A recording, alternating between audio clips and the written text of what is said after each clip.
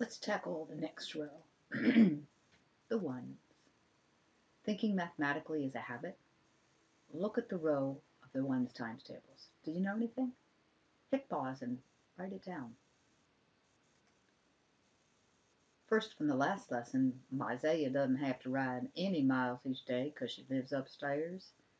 0 times 5 is 0. 0 times anything is 0. However, there's a really nice park about half a mile from the school. Isaiah likes to get up early and ride there, which means 1 mile of riding each morning. Going through the week, 1 plus 1 plus 1 plus 1 plus 1 equals 5. That's multiplication as repeated addition. On the number line, we'll hop forward. 1, 2, 3, 4, 5. 5 times 1 is 5. What did you notice on the times table? Could you use what you noticed to answer what is 1 times 37? The answer would be 37.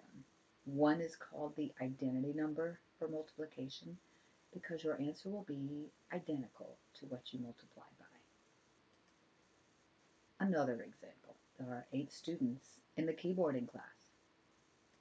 They need supplies. How many keyboarding books will they need?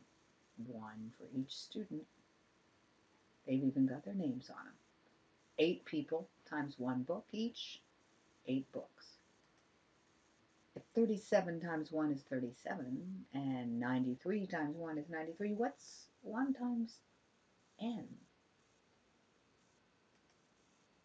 No matter what number n stands for, 1 times n equals n, the same identical number.